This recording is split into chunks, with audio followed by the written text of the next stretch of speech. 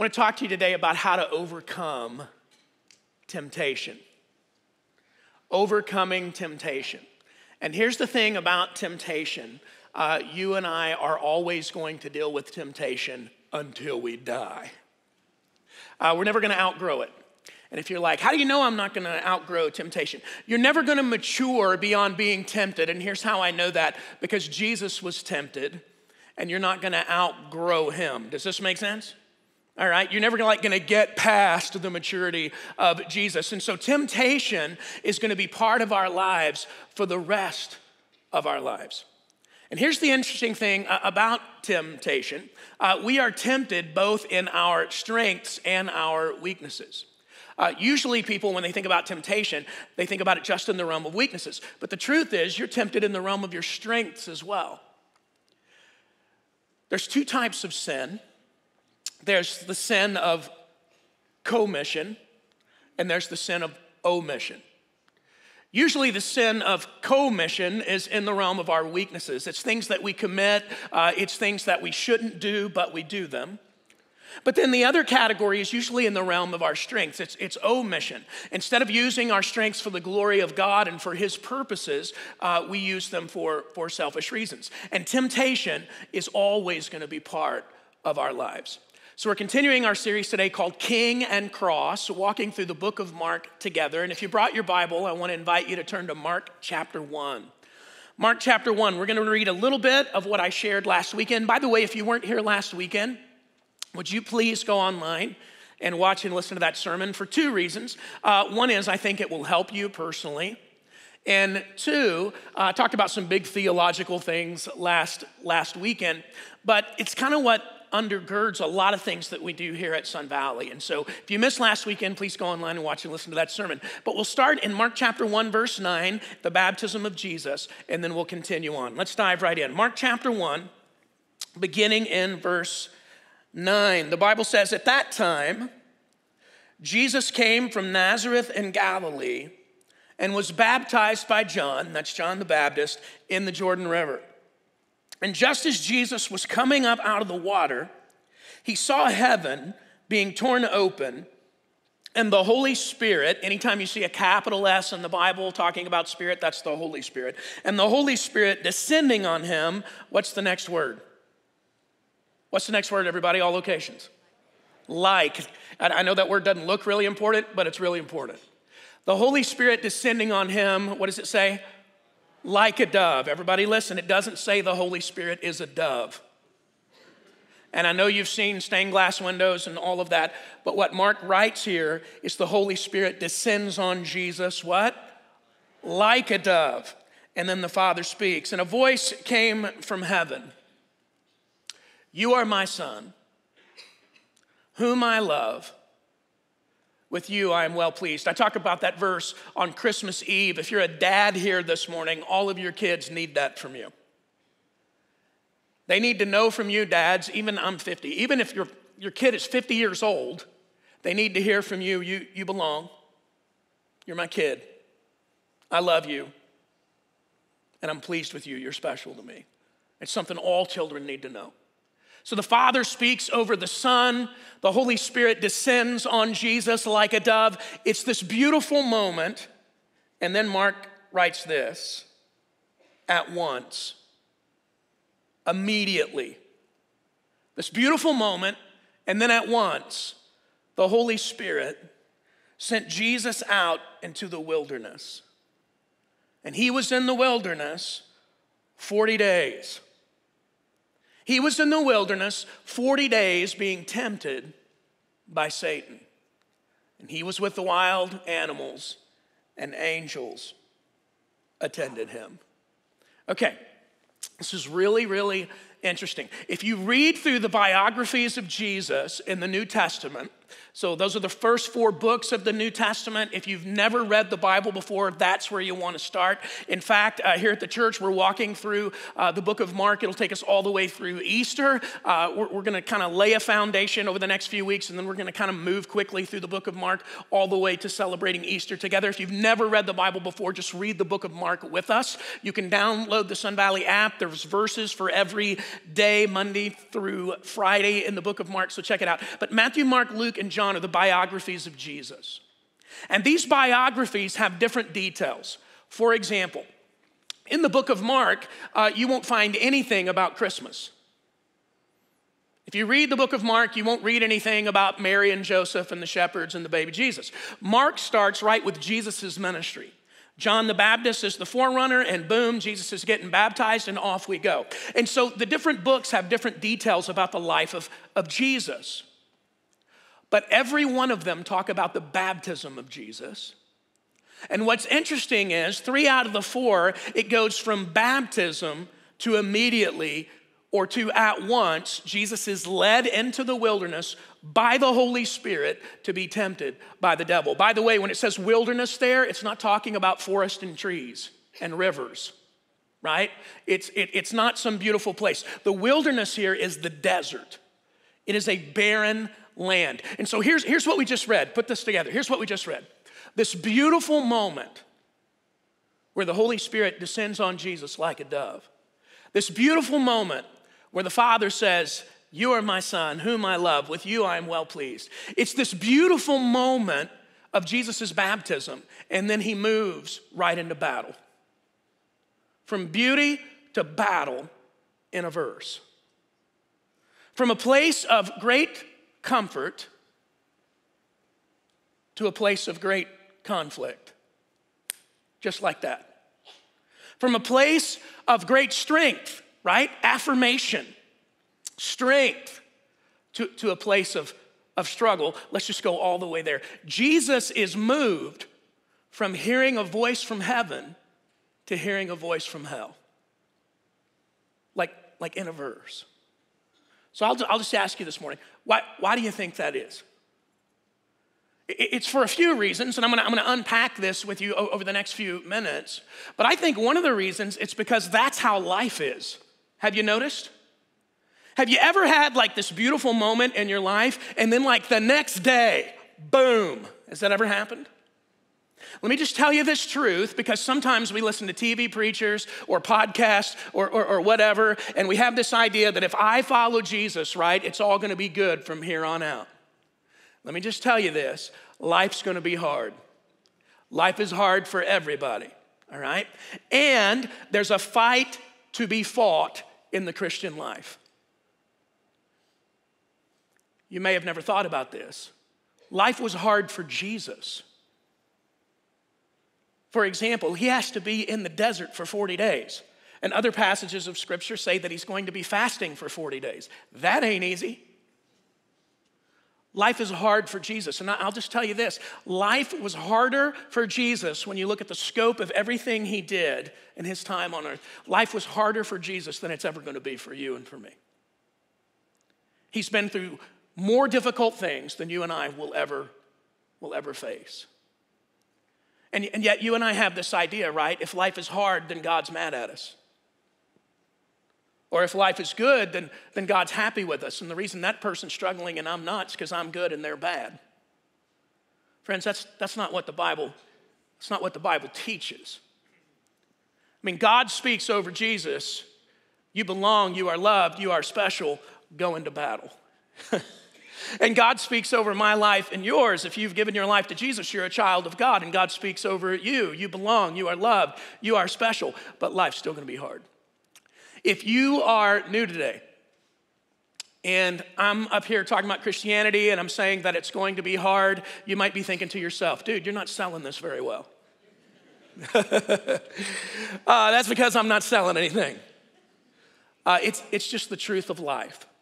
Jesus said, in this world you will have trouble. How many of you have found that to be true, all locations, and you help a brother out? Yeah. But then Jesus said this, but take heart. I have overcome the world.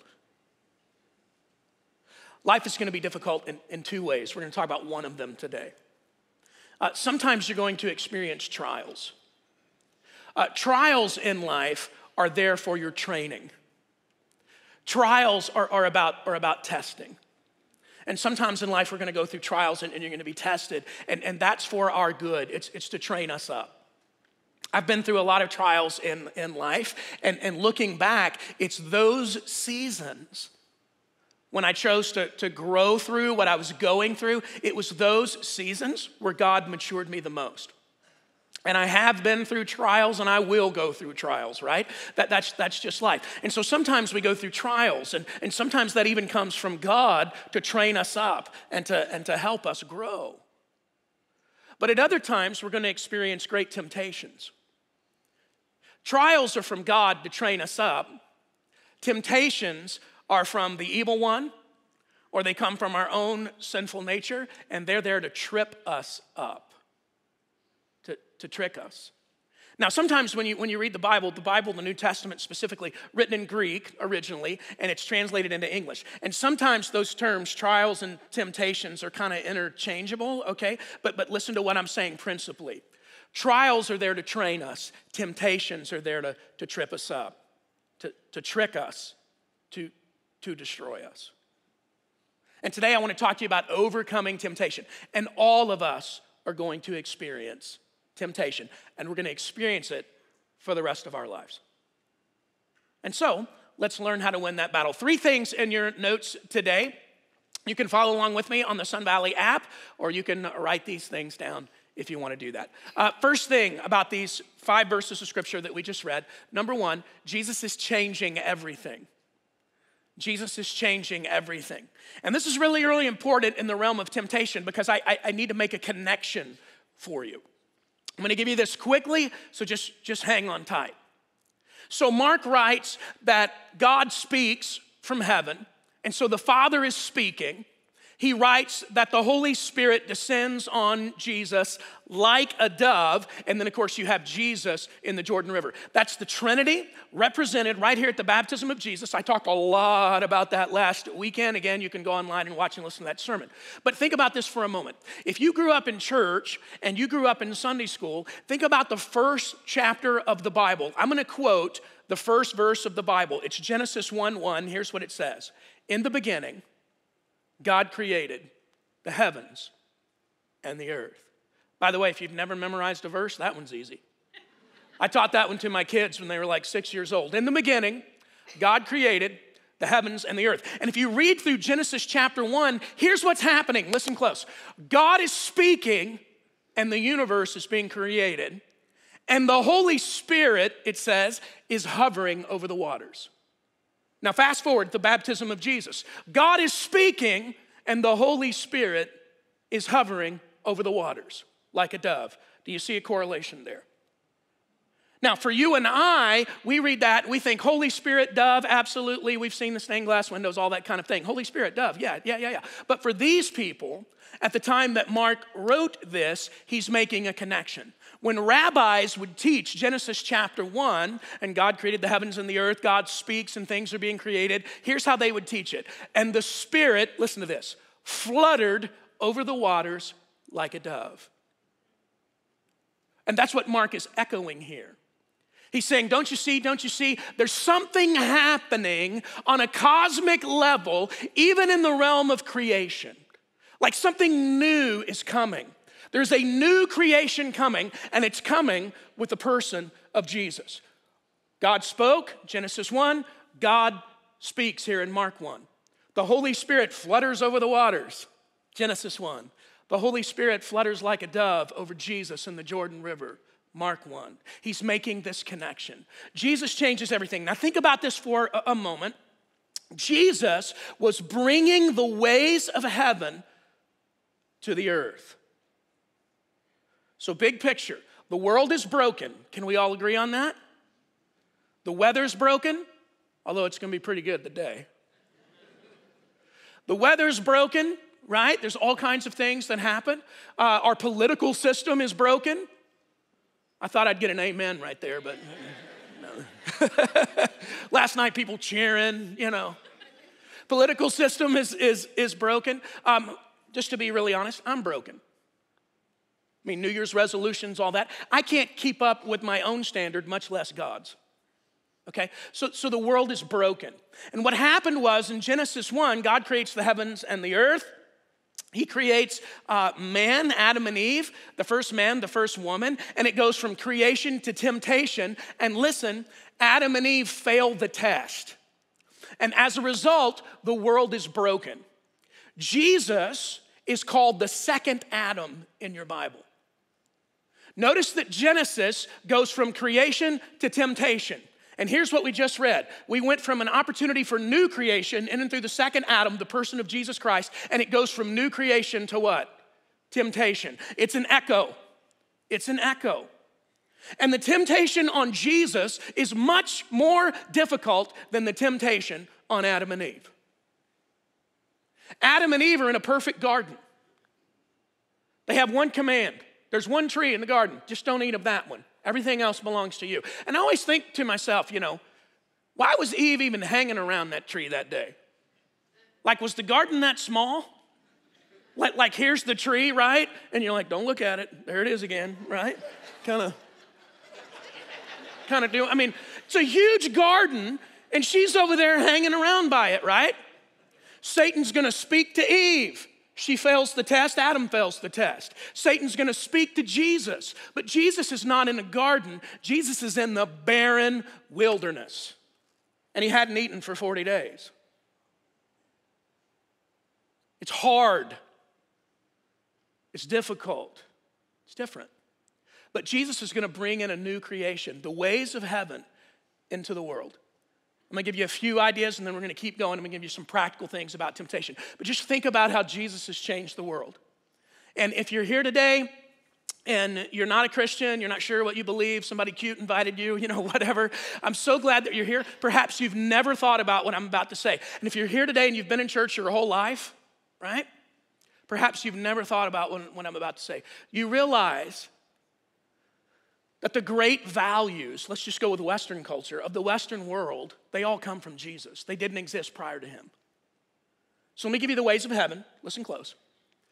The ways of heaven are you leverage your power for the powerless. You leverage your wealth for those in need. You leverage your influence for those that do not have a voice. In the first century, in the time of Jesus, people leveraged their power for more power. People leveraged their wealth for more wealth. People leveraged their influence for more influence. Let's put it together. All charities that help people, you can trace that idea all the way back to Jesus. Did not exist prior to him. Because in the ancient world, if you were hopeless and helpless and your family didn't take care of you, your life was kind of over. There were no organizations that would get together to take care of you and give generously. And then all of a sudden you have this thing called the church. They'd never seen that before. And it was a group of Jesus followers, Christians. The term Christian means little Christ. The world looked at these people and went, you guys are acting like Jesus. You're like little Jesus Juniors. You're Christians. You're Christians. And they were radically generous. And that's why the church exploded in growth in the first century. Because they gave to, hear these words from Acts 2, anyone as they had need. Okay, let's go all the way there. You can trace handicap parking back to Jesus. Now, for all of you who are investigating faith, handicap parking does not come from evolution and survival of the fittest. Think with me.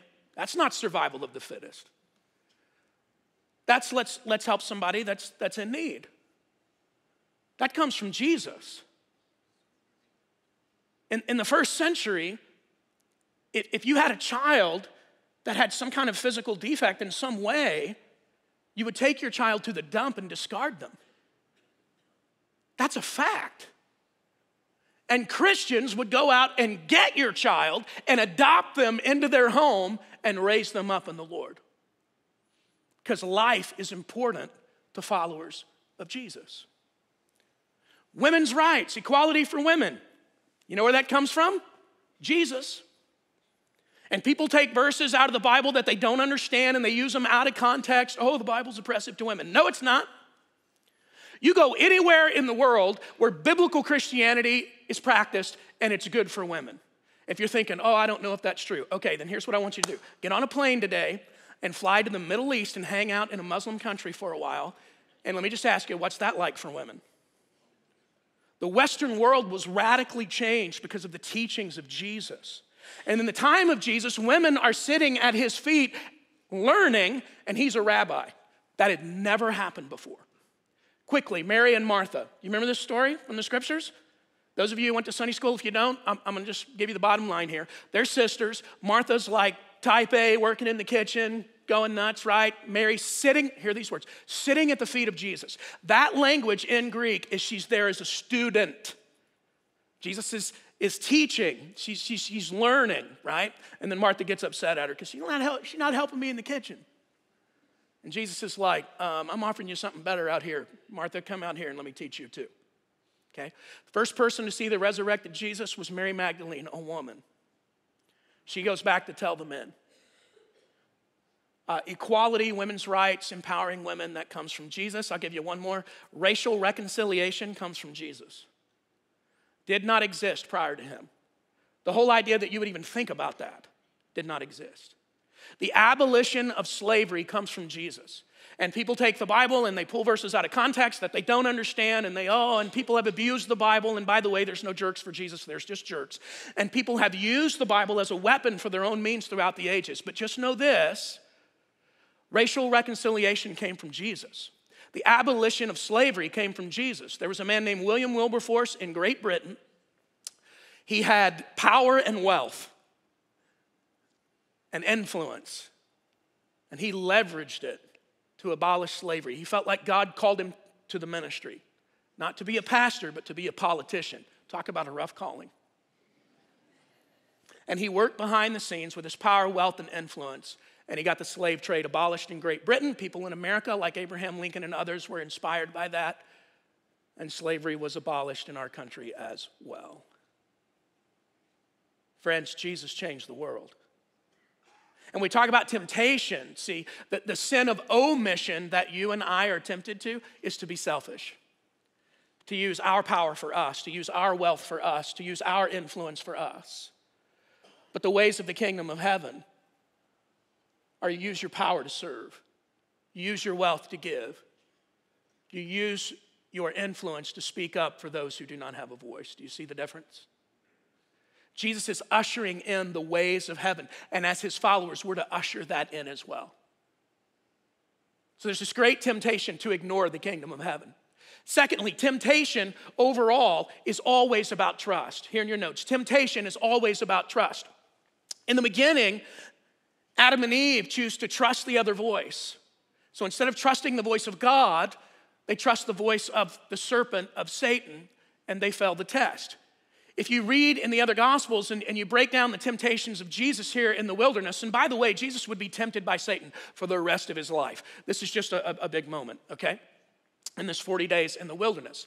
But all of it is in the realm of trust. Who are we going to trust? Who are we going to trust? Who are we going to trust? Temptation for you and temptation for me is about who are we going to trust.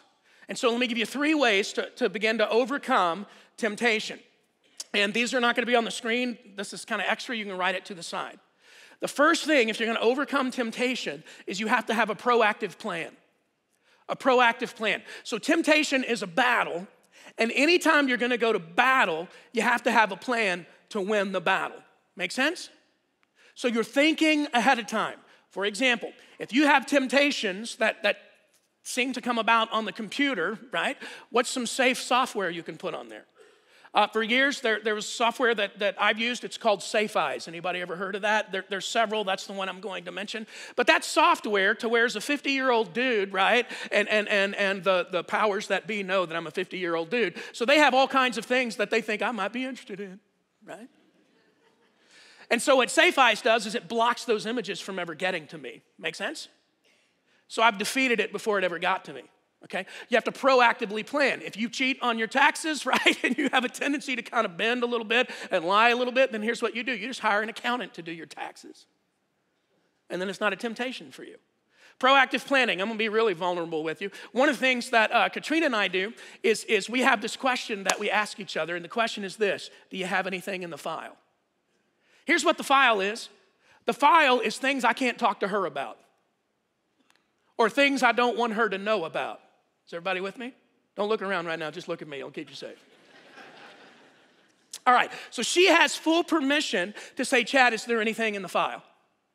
And my commitment to her is to be honest, right? And so every once in a while, just say, hey, got anything in the file, right? Or I can ask her, hey, you got anything in the file? I'll give you one thing, proactive. If I'm ever attracted to another woman, I have to tell Katrina about it. That's the proactive commitment. So let me explain something here. Attraction is not sin. You're going to be attracted to people. Can I get a witness? Again, don't look around right now. Okay, somebody beautiful walks by, right? Beautiful woman, you're gonna notice. Beautiful man, you're gonna notice. Okay, attraction is not sin. It's when you take that attraction and you start to dwell on it and it moves from attraction to lust, now you're in the realm of sin. Make sense? So like if you're a 15-year-old boy, you're gonna be attracted all the time, not a sin. Okay, you are walking around, you didn't even see anybody and you're attracted.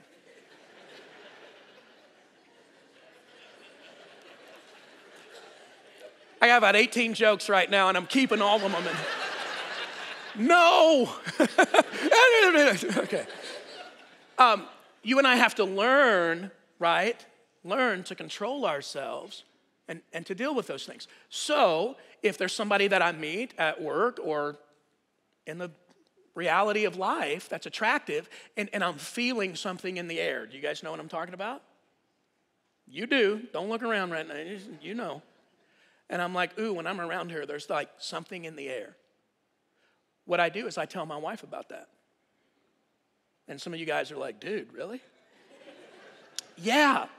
Because you know what that does between Katrina and I? Listen, and she tells me if she has that. It builds trust.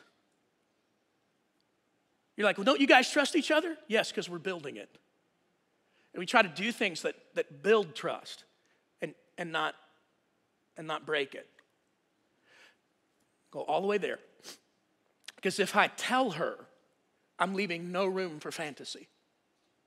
I'm keeping it in the realm of reality. Because when I tell my wife, it just got real. Make sense? And she gets that, and she's compassionate towards me about that. And we proactively plan to defeat any temptations that might come along. Okay? I've been just as real as I can possibly be with you. But you've got to think about those things. Listen, and you got to fight the good fight. Now, some of us have addictions and things that are just killing us, and we have a ministry called Celebrate Recovery that will help you. And so I want to introduce that to you. This is Mark, who helps lead that ministry. Watch this.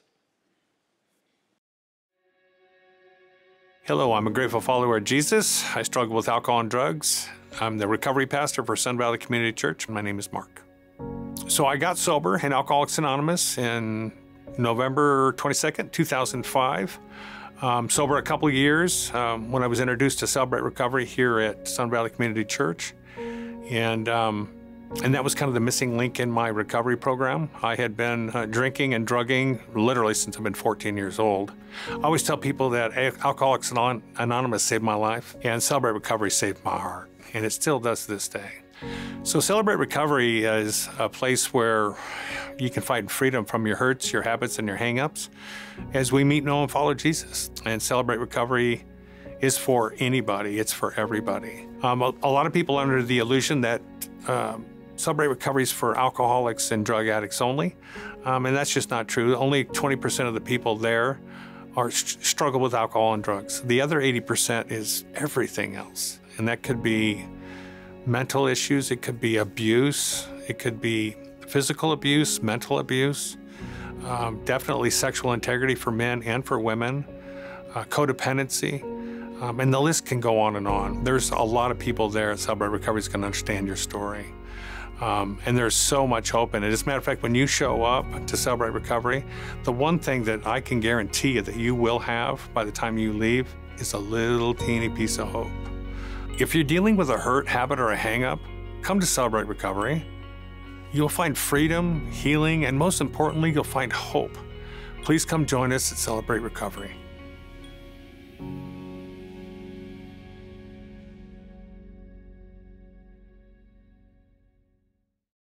Years ago when I met Mark, I said, hey, why are you here?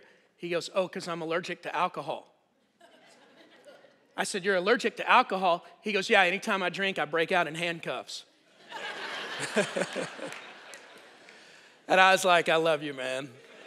Welcome to Sun Valley. You're in the right place. Sometimes we have things that we just go back to over and over again. And if we can just keep it real right now, a bunch of us here today have stuff like that. Celebrate Recovery will help you. As Mark said, it's not just for people with chemical issues. I've gone through the steps of recovery twice, and neither time was it about drugs or alcohol. It's about other things in my life. And so I want to encourage you to take that step. You can go to cr.sv.cc. All the times and locations are there, but that will help you. So you got to have a proactive plan to beat temptation. Some of us, just out to the side of your notes, you just got to resist it. And there's a bunch of us, if I can keep it real with you, you're not resisting at all. You're just doing some things, you're not even thinking about it. And I'll just tell you, over time, that's going to kill you, and you don't even know it. The reason that we sin is because we like it. The reason that we sin is because it makes us happy. You're like, I've never heard a pastor say that. Listen, we don't sin because we hate it. We sin because we like it. But here's the thing about sin. It'll make you happy in a moment, but it'll rob the joy that God has for you for a lifetime. Because there are massive consequences to it. It always takes you farther than you want to go, keeps you longer than you want to stay, and it always costs you more than you want to pay.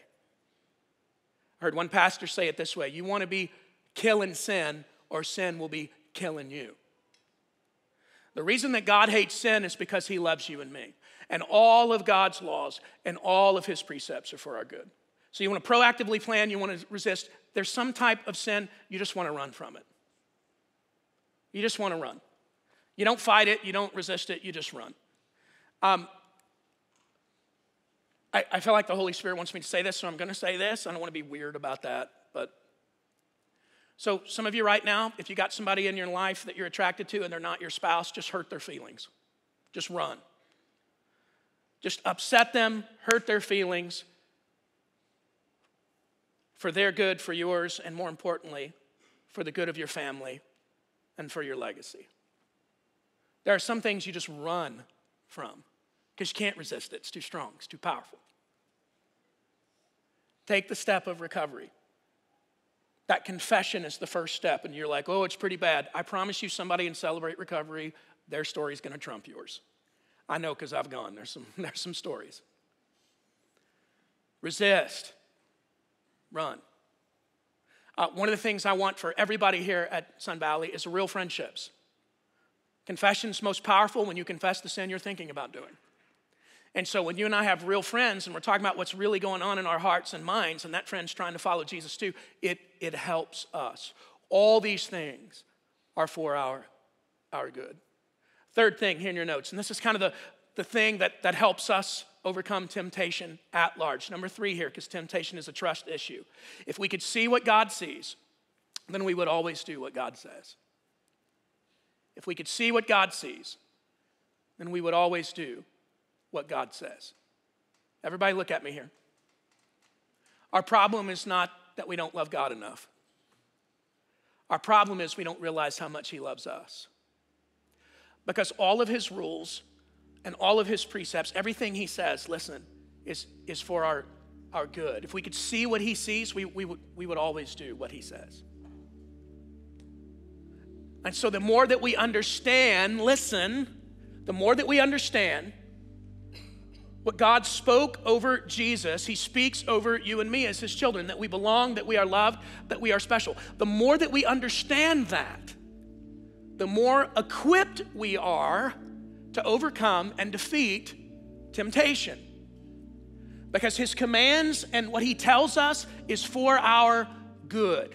When he tells us to give and to serve and those kinds of things, that is for our good. When he tells us to resist some things, that is for our good. All of it is because he loves us. So creation, temptation. And Jesus would be tempted for the rest of his life. The greatest temptation, catch this, I don't know if you've ever thought about this, would be in a garden. For Adam and Eve, it was in a garden. They failed. For Jesus, it would be in a garden. And for both of them, it's about a tree. For Adam and Eve, don't eat of the tree of the knowledge of good and evil. For Jesus, God's will is go to the tree and die for all sin for all time. And Jesus passed the test. Not my will, but Father, yours be done. You know what you call that? Love. He loves you. One of the greatest prayers you can pray is, Father, help me to see what you see so that I might do what you say. And let's trust him. And in that, overcome temptation. Would you guys pray with me? Let's pray together. Father, right now, as you well know, there are a bunch of us that are facing all kinds of temptations. And I pray that you would give us wisdom to overcome. Some of us today, we just need to wake up. Today's our wake-up call. Shake us. Don't let us sleep tonight until we deal with it. Save us from our own destruction by our own dumb decisions. There's a bunch of us, we need to go to recovery. I pray that we would trust you. There's a bunch of us, we need to just confess something to somebody we love and trust. I pray that we would trust you. Father, some of us just need to start resisting. And may we live lives that are pleasing to you, because in that we experience the most joy in our relationship with you. Teach us, we pray. Give us wisdom, we pray. And in that, may we experience the freedom that you have for us. In Jesus' name, amen.